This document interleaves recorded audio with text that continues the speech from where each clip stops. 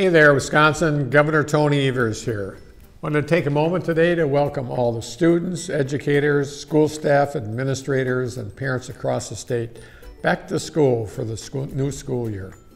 Folks, as a former educator, superintendent, and state superintendent, back to school season is one of my favorite times of year, and I'm excited to help kick off another great year in Wisconsin by visiting schools and classrooms all across our great state.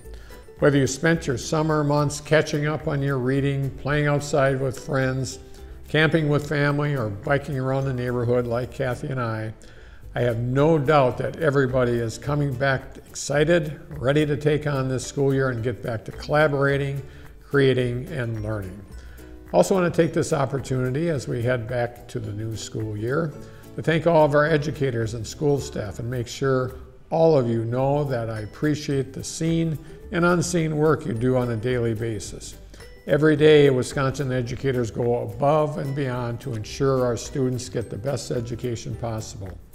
Over the last few years, I've been amazed but frankly not surprised at the remarkable stories of how our educators and the school staff have stepped up to support our kids and our schools through immense challenges. As governor, I'm committed to doing everything in my power to ensure you're valued and supported as well.